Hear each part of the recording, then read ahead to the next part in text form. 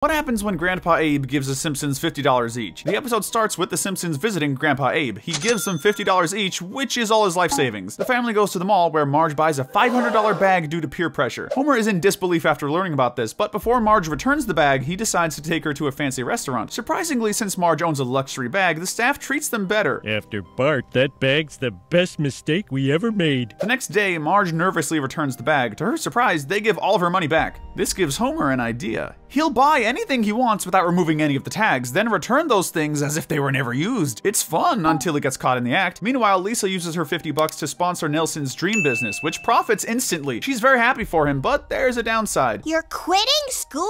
Lisa tries to convince Nelson to stay in school by taking him to a convention of successful people, but even Mark Zuckerberg says that dropping out of Harvard is nothing he regrets. But one day, Nelson's business reaches its lowest. He realizes that he may need school after all. With the remaining money he has, though, he takes Lisa roller skating, so now you know.